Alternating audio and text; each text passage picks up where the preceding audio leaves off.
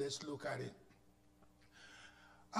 Before we really read it verse by verse and try to explain it, I want to point out something that stands out on Psalm 23.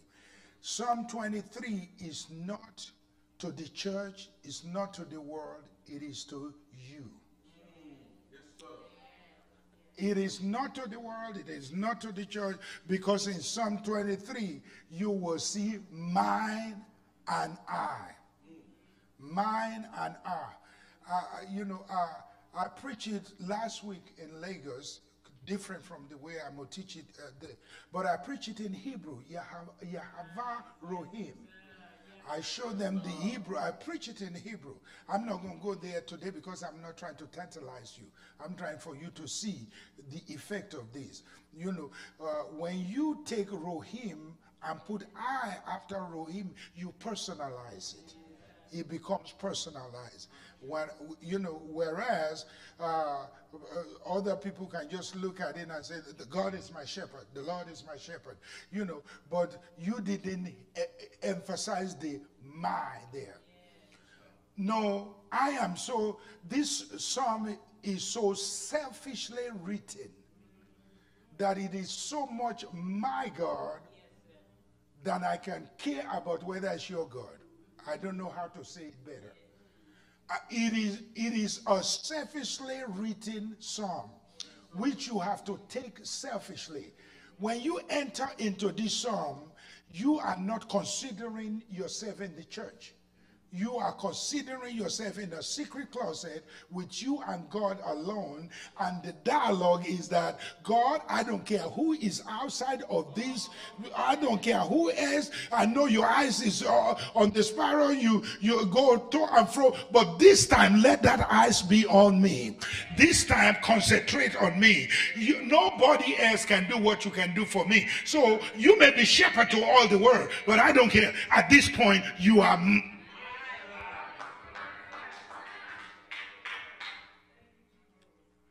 The Lord is my shepherd. I shall not want. I can stay in just this one verse all day long. The Lord is my shepherd. I shall not want. Tell your neighbor, it's all about me. No, don't play religious on me. We need to love our neighbor. No. When it comes to you and God, it's all about. I love the Lord and I want him to be yours. But when he gets to your closet, let him be yours. Okay, but while he's in my closet, it's all about me. Do not grab God with one hand. Do not grab God with just one shoulder.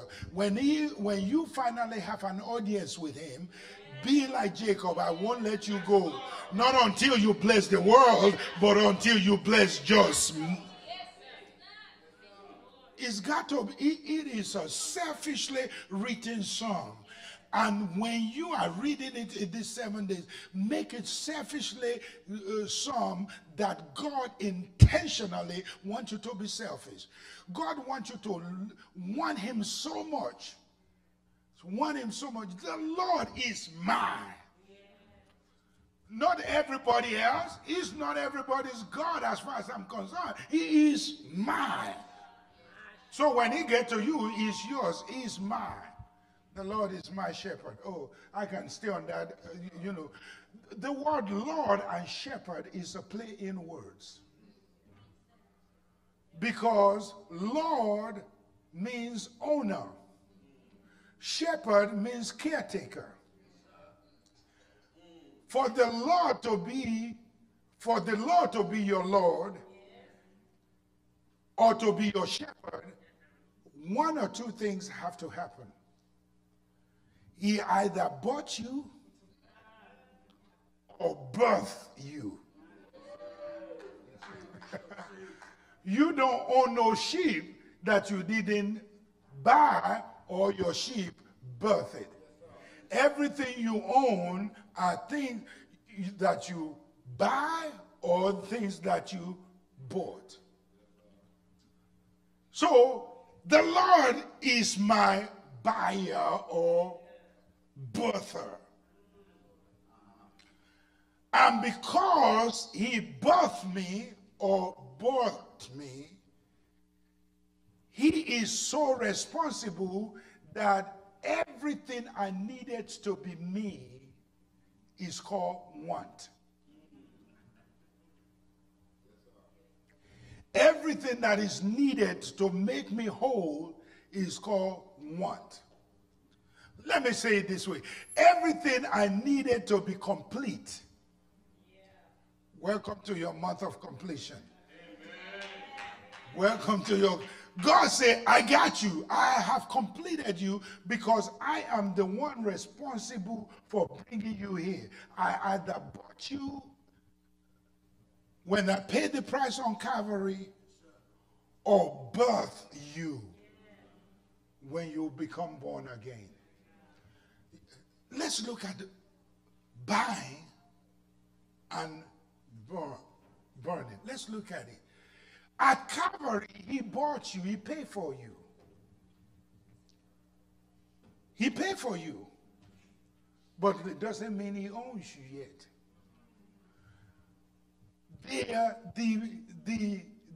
The wage or the price was paid. Okay, to those of you who did Black History, I don't know whether I touched this. There are some slaves that was free, but they still stay with their master. But they still stay with their master. But there has never been anybody that is born.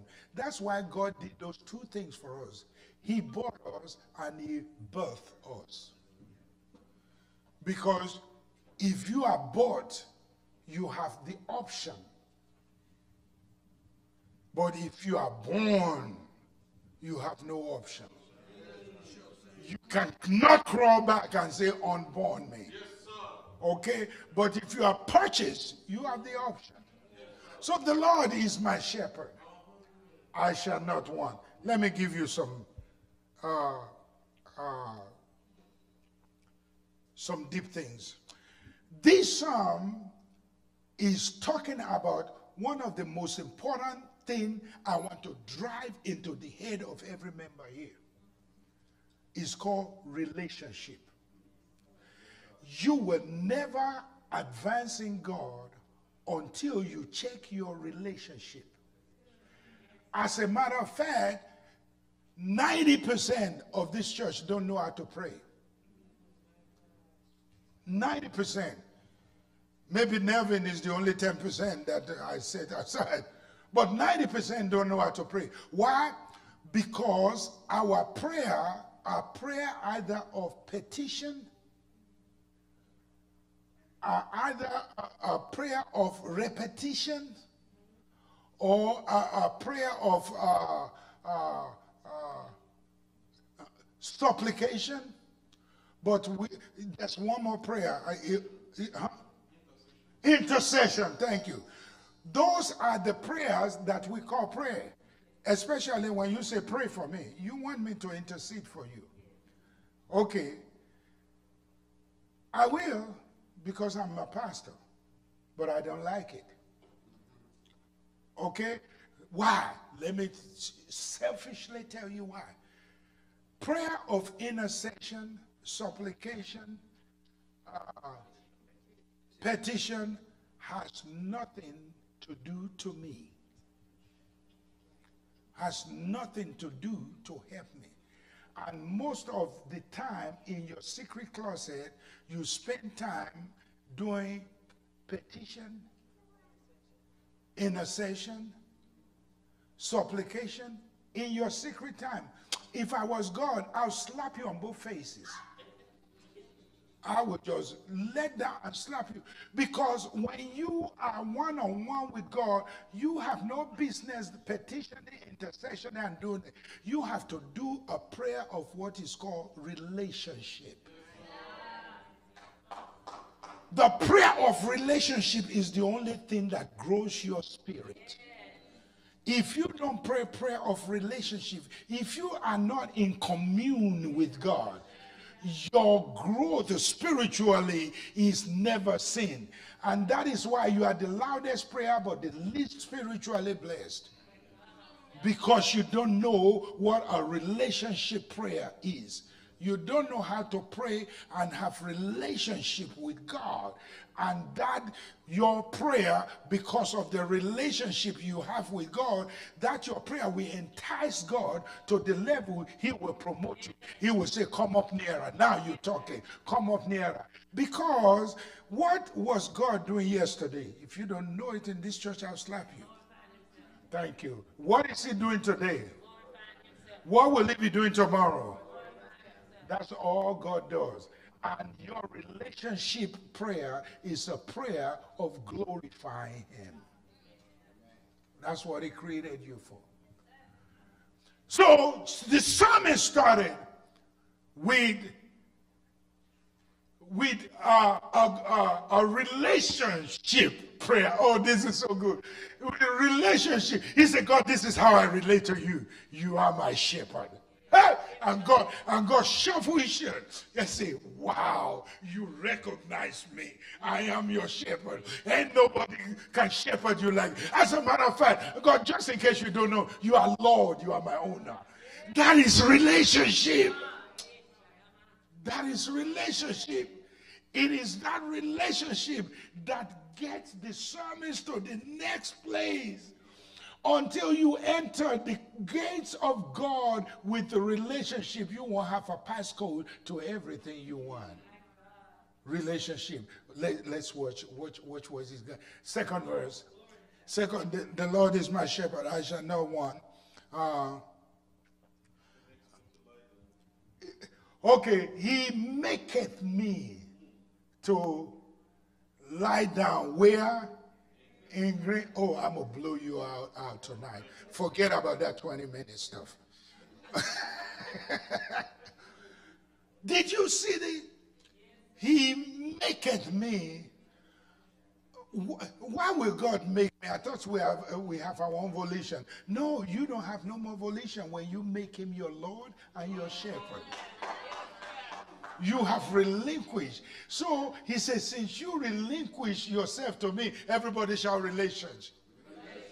Listen, I'm in relationship with some members that I can talk so bad about Coco, and she ain't going to get mad after service. But let me say it about some of you here. I don't know why he picked me out in the service. Because I don't have that relationship with you. You follow me? If you have relationship, then God can pick on you. God can pick on you. He can, and this gets to the place where you become a friend of God. Friends do things different than just acquaintance. God don't want to be your acquaintance. He wants to be your friend. Oh. So it is the friendship, the relationship that we have with him that causes him to make us. Let me show you something. I don't like to eat everything she make me eat. I don't like what she make me eat. But the reason why she make me eat that is that she want me to be in such a shape that I'm not going to the hospital every day. So she make me eat what is going to preserve me. God said, because we have that relationship, I'm going to make you lie down. I'm going to make you lie down because you're going to burn yourself out. And you ain't going to be good for yourself or good for me. So because I love you so much, I'm going to make you. Yeah, I get it. He make me lie down in green pasture. Now, I just get through make. I haven't even got to lie down, what lie down means. I haven't even got to green pasture, what green pasture means. Let's dig. I don't know how far we can go on this. What will the shepherd do for you? If you are in relationship with the shepherd will do 6 things for you. And I will give you those 6 things and go back to number 1 and start probably just talk about number 1. Make you all mad because you are going to be agitating in your mind. What does the race 5 look like? The first thing the shepherd will do for you is here. He maketh me to lie down in green pasture. He leadeth. Number one, the shepherd will lead you. And if we can get through with leading in the next 2 months, and I'm for real, in just number one, lead you. If we can get through with that in the next 2 months, you'll be rejoicing. Because you don't know the depth of what a shepherd leading means. But it's going to blow your mind. Number two, he protects you. Number three, he restores you. No, stay in number two. Okay, that's where we are. He leaded me. Yeah, stay there. Stay there. You ain't going to get by that easy. So he protects you. He restores you. 5 things. Number 4, he feeds you. And number 5, he loves you. Now, I've given you 5, right? Let's read it. Lead, protect, restore, feed, and love. Oh my God. All right, let's go back to, he maketh me to lie down in green pasture. He leadeth me. He leadeth me. So let's look at the leading of the shepherd. Let's look at his leading. The first stop we get to is that he lead me beside. That word beside is heavy. He didn't lead me into. He lead me beside. Sheep are afraid of turbulent water. Sheep are scared of gushing water. The reason is that sheep die quickly from gushing water. It kills them. Why?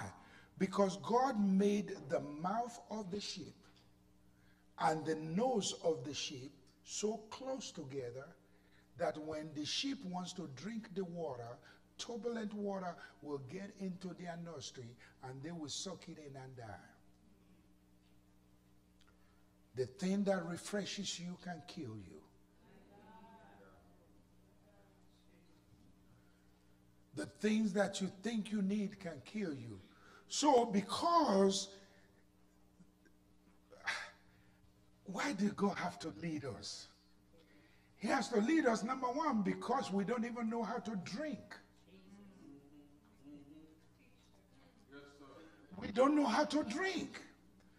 I have seen pool of living water flow through this, and everybody look at it and say, manna. You know what manna means? That's what the children of Israel say. When the angels brought food from heaven, and they look at it and say, no, they didn't say manna, they say manna. Because if you know the meaning of manna, it's not manna, ain't nothing called manna, it's manna. What is this? What is this? That's what manna means. And God will bring you a blessing. Manna, what is this? So God has to lead by the still water. Still water is a water that rarely moves. And so the sheep can bend the head without the fear of getting choked.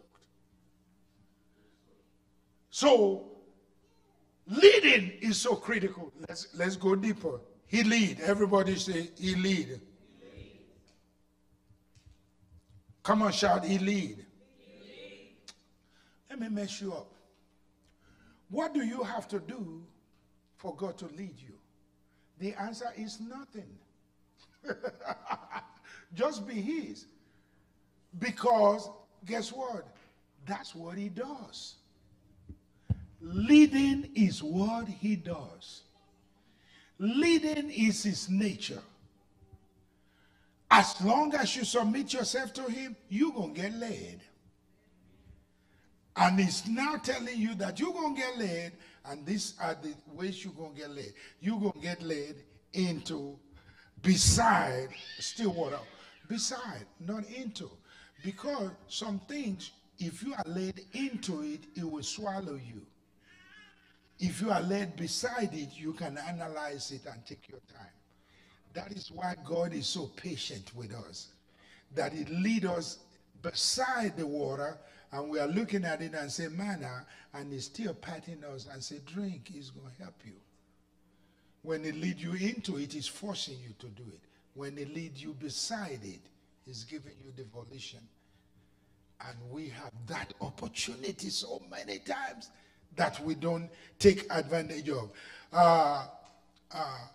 Let's look at where he leads us. He maketh me to lie down in green pasture. He leadeth me where? Beside the still water. Number three. Number three.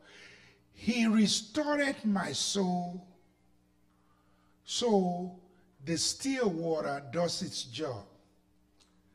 The purpose of the still water is for restoration of your soul. Let's look at another leading.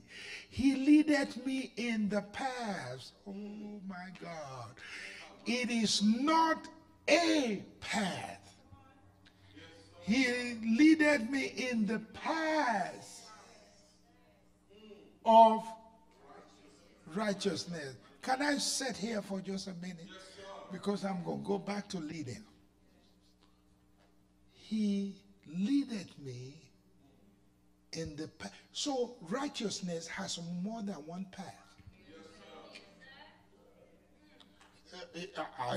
You learn English like I did. He said paths. That's mean plural. So what is the plurality of righteousness? I thought righteousness is just one thing. Righteousness has two different paths. There is one path of righteousness that Jesus gave us, or righteousness given. There is another righteousness that you are called into. Righteousness given, righteousness called into. The righteousness given was that the demand of God was so high. The requirement of God was so high. And no matter how hard we try to meet the demand of God, we fall short. For all have sinned. And what? And what? Fall short of the righteousness that God demanded, because all have sinned. So, since we all have sinned and nobody can attain this, that is why Jesus sacrificially meets the requirement of this righteousness and then turn around and hand it over to you. Watch this. So when you appear before God, and Michael said you can't go past this line. Why? Because you are human. So what? Because you have sinned. And only the righteous shall see God. You remember that? So Michael, the archangel, said, you can see God. I made an appointment. It don't matter. You are not righteous. Only the righteous shall see God. Then that is when you say, okay, Michael, hang out. I'll be right back. And you go right behind the tree called Calvary. And you put on the garment called Christ. And you walk in there like this. Michael did not see you. He's looking at what you got on. And what you got on look like the only one that is permissible that has the righteous to see Christ. So Michael, who was harassing you a few minutes ago, start talking to you. Excuse me, sir, you can enter into the glory of the Lord. It is not your righteousness.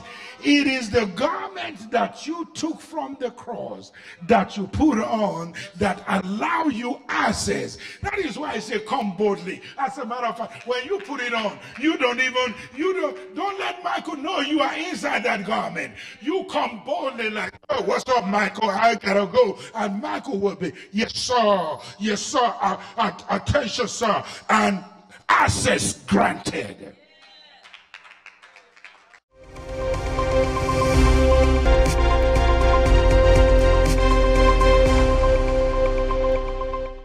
It's time for a Mind Therapy Minute from Pavilion of Hope Ministries. The razor is sharp, but can't cut a tree. The axe is strong, but it cannot cut the air. The moral of the story is everyone is important according to their unique purpose. Never look down on anyone unless you are admiring their shoes. At Pavilion of Hope Ministries, our mission is to cultivate and promote the spiritual growth of all people by spreading the gospel of Jesus Christ. We are a training ground to equip disciples with kingdom principles and revelations of the Word of God. We are called to seek and save those that are lost. Please join us for worship at one of our Memphis locations. In the southeast, we have 4170 Riverdale Road, and in FRAYSER, we have 2869 Woodlawn Terrace. Pavilion of Hope, where we create a culture of change throughout the nations that impact and empowers others to live a Christ-purposed life.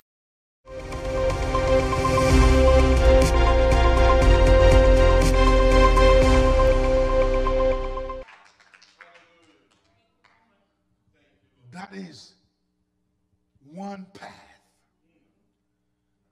He leaded me. Notice now he didn't say us. I told you this is a selfish song. The Lord is my shepherd. I shall not want. He leaded me in the. It is personal. It is personal. It is a relationship song. But let's look at it. So the righteousness number 2 is the righteousness that you are called into.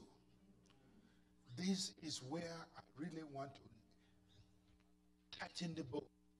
For you to know, even though you have the righteousness purchased for you by Christ, the second righteousness is talking about is righteousness that you are called into, that he say, now that you are free, do not relent yourself back into slavery.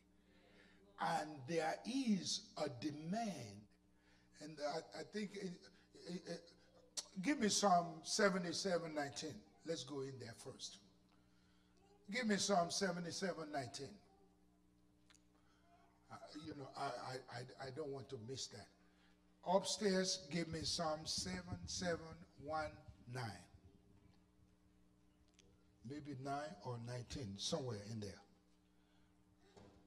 All right.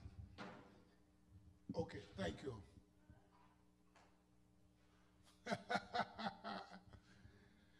Thy way, O Lord, is in the seas, and thy path, where?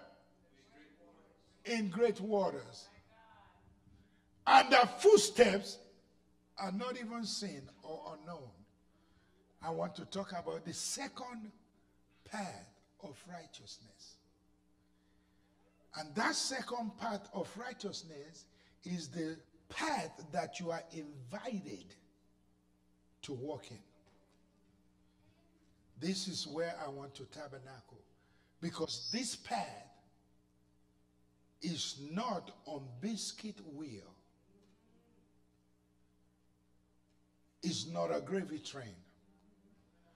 Because this path may lead you in great waters. This path may drown you. This path Maybe a path that you say, Lord, are you there? Do you hear me? Do you see me? It is righteousness that you have been called to walk in. He that, oh, what is that scripture that Paul say? He that will, oh my God, the scripture was right in my tongue and it escaped, but I'll get to it. Something godly will, oh my God. Okay. The devil is a lie. You'll come to me. If you will walk in the righteousness that you are called into, it ain't that hard in here. If you will walk in the righteousness that you are called into, that righteousness sometimes is uncomfortable. That is the righteousness that says even if everybody is doing it, you've been called into a certain righteousness and you cannot do it. That is the righteousness that says even though you need it, you cannot take it because it's not yours. You have been called into this path.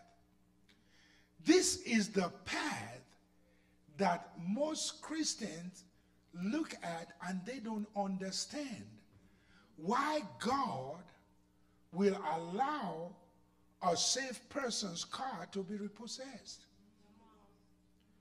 Why God will allow a speaking in tongue saints to be fired on the job. It is a path that you will walk because we look at the few that are on top and we aspire to be like them. Yeah. But if you really want my glory, you have to investigate my story. Because my story took me through, watch this. Yea, though, he said, he took me through the seas and great waters. It will allow the water not only to get to your neck, but to get to your lip. And any inch, you're going to drown. And you will stay there for so long. And people will be wondering, even you yourself would be wondering, God, are you there? I call on you, and it seems that you did not answer. It seems that you are so far away. Give me the next verse there. That way is in the sea, and the path in the great waters, and your footstep is so silent that I can't even hear it. Next verse. Upstairs, what happened today? You got somebody different there? Okay. Thy way, O God, is in the sanctuary. Who is so, no, 13. Thou, thank you, this is what I want. Okay. Thou leadest, did I just say lead? Thou leadest thy people like a flock by the hand of Moses and Aaron. I want to explain this to you. God, you lead me. Go to 19. Let me show it to you. God, your way is in the sea. Sea talk about rough waters, turbulence. And that's where God's way is. Your way is in the sea.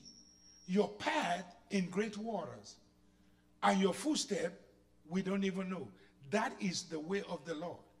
But then now he turns you over to the shepherd. Watch this, 20. 20 says, you lead thy people like a flock, but you lead them through the hands of Moses, the chief shepherd, Aaron, the under shepherd, pastor, the chief shepherd,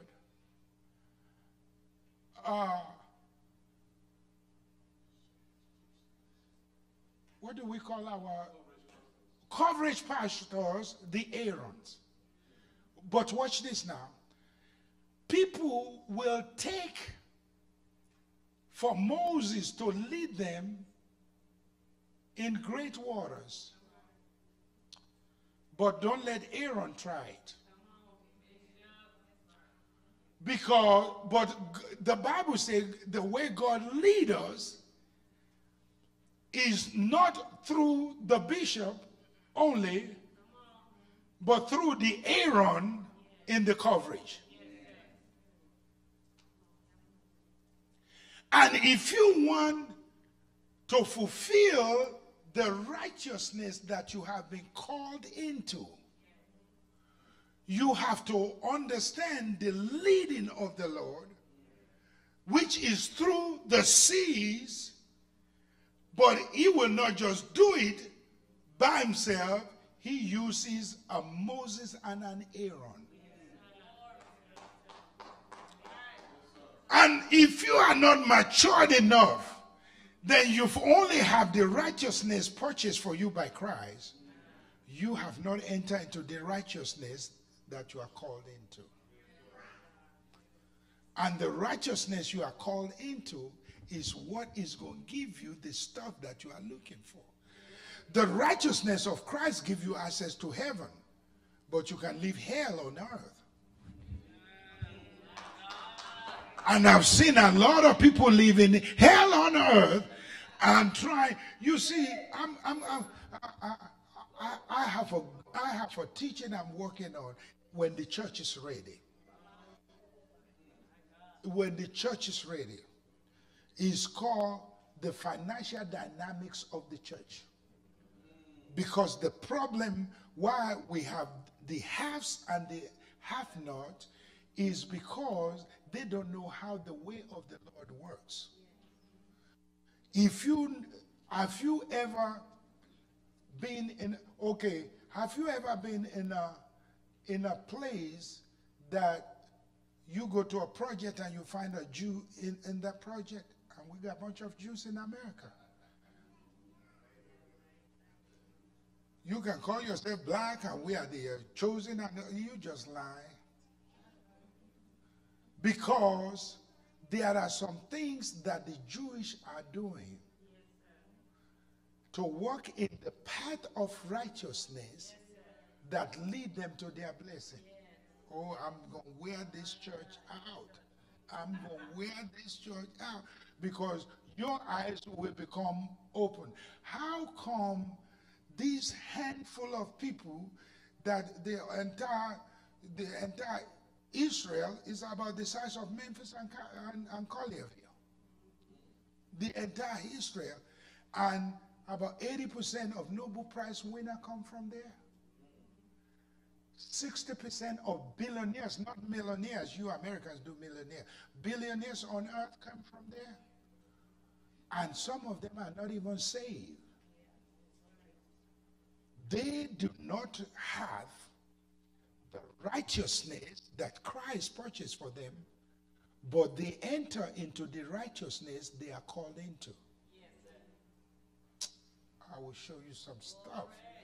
They enter into that righteousness, and when you enter into the righteousness you are called into, then the righteousness you are called into has to do with the way you walk on earth and achieve things on earth. The righteousness that Christ purchased for you, has to do with you making it to heaven. And because of that, listen, black folks, this will make you mad, but I'm going to tell it. Because of that, our mentality has been messed up in such a way that we gave up on earth. Yes, sir. Yes. Swing low, sweet chariot.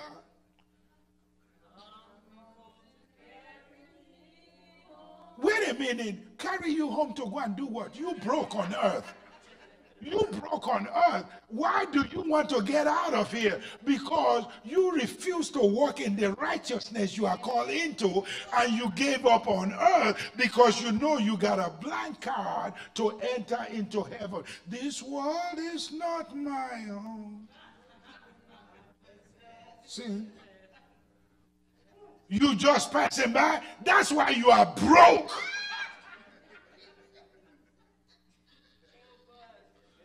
That is why we are broke. Our mentality is a mentality that we gave up on the path of righteousness that we are called into.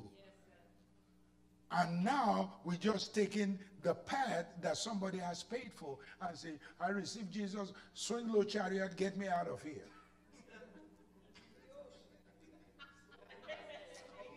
Oh, if I have a minute, I'm going to wear this church out.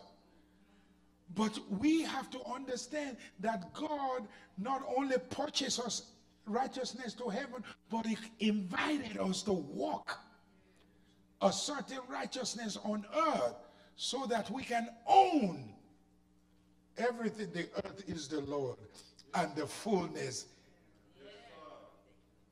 The earth and even they that dwell in it. That's the path. It's called, oh God, our time is gone.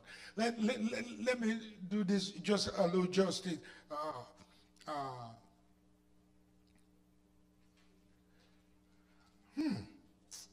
If I open this kind of worm, can I close it?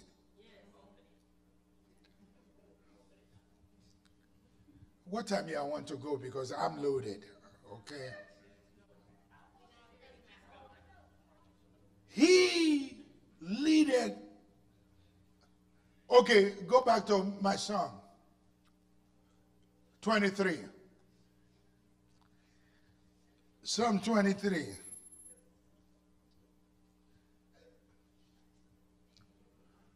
The Lord is my shepherd. Okay, number 2.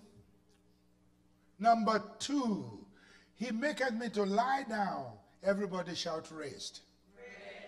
God calls us into 2 things. He calls us into number 1, rest. That's lie down. Number 2, righteousness. And then righteousness, there are 2 different kinds of righteousness. Y'all got it? Okay. He maketh me to lie down in green pasture. In green pasture. In green pasture. Oh, why didn't I deal with this when I was there? In green pasture. In green pasture. Mula pasture. You getting it now? In green. I lie down in green.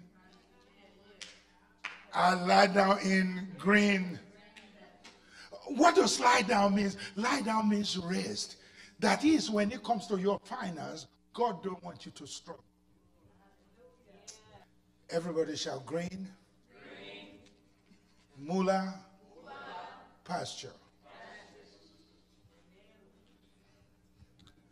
God is so careful. God is so careful. Because where He leads you, He won't let you mess it up.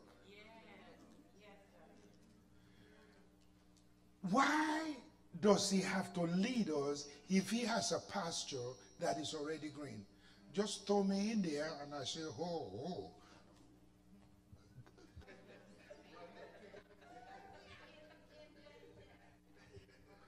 Everybody shout green pasture. Do you know why God don't let some folks have money? Green pasture. Because the reason why some godly folks don't have money.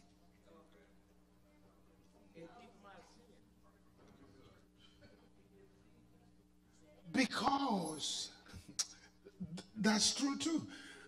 But because there is a danger when it comes to pasture.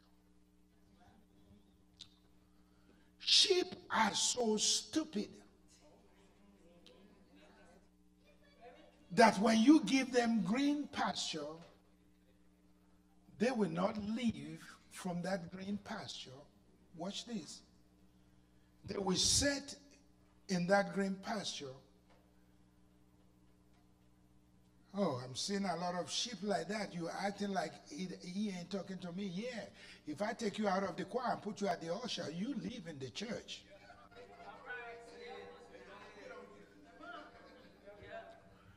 If I reassign you from one, God called me into this. No.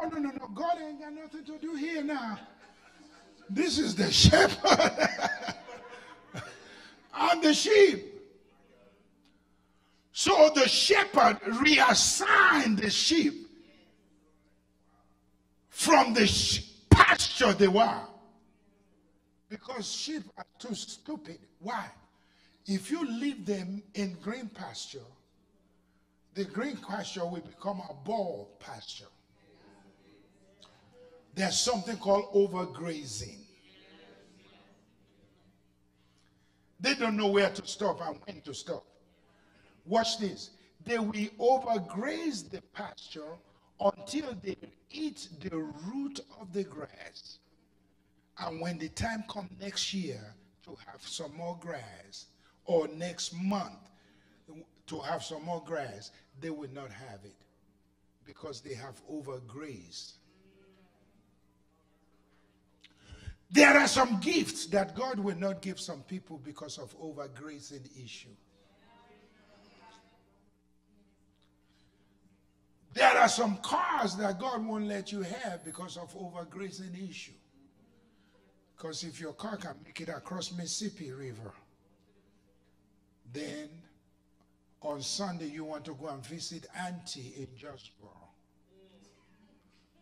And you will not come to church because you got a cousin right there at the borderline of Arkansas and Tennessee. You want to go and visit. Why? Because when you had the putt-putt, you can't make it across the bridge. So you stay your butt in church.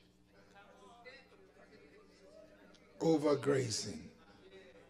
Overgrazing. But overgrazing is a danger. And that is the reason for the leading of the shepherd. And do not react negatively when the shepherd relocates you. Because he knows that if you stay too long where you are, you will become too familiar. And a prophet never have honor in his own country. Overgrazing. We do that. We overgraze the talents in the church. We overgraze the pastors in the church because we are too common and too familiar. If you see the way they celebrated me this time of last week, you can ask those. If you see the way they celebrated me, but here some of you will just walk and almost knock my shoulder off. Overgrazing. Overgrazing your Aaron because he's sitting on the same bench with you. Overgrazing. So even though you are in the green pasture, he still have to lead you. That is, move you in time to avoid overgrazing. Stand to your feet. Thank you for watching. I'm sure you were richly blessed by this message. For more life-changing messages from Bishop Wesley Arije, visit us on social media. To know more about Pavilion of Hope, please visit our website at www.pavilionofhope.net or join us as a special guest for our transformation service every Sunday at any of our locations closest to you. Pavilion of Hope, where faith is renewed and hope is restored.